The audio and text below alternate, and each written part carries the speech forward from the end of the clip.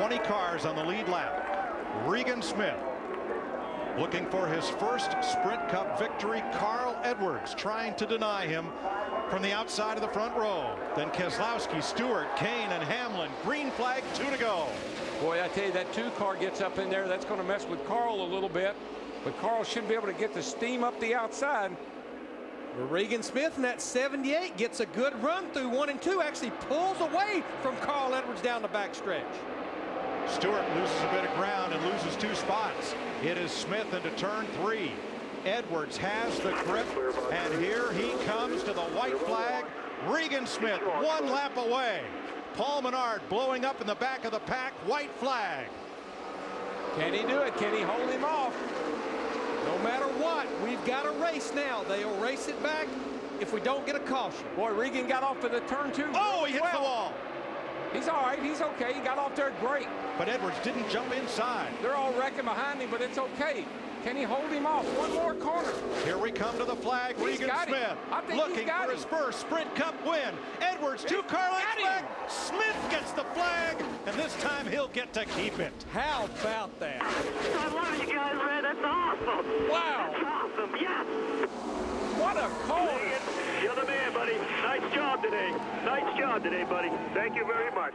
Wow. Nice job. A single car team racing out of Denver, Colorado is going to victory lane in the Southern 500. And we've been bragging about his qualifying. You know, what a great qualifier. And this week he qualifies terrible. The worst he's qualified all year. But guess what? Got him a win. The 6th first-time race winner here. The last to do it was Lake Speed in 1988. From Cato, New York, former Rookie of the Year is in victory lane, Matt Yoder.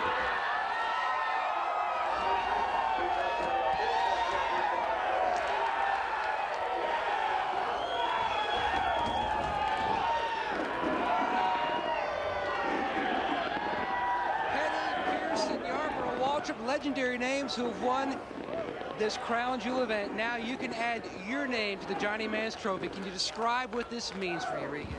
No, I really can't. It's first and foremost, all the moms out there, happy Mother's Day.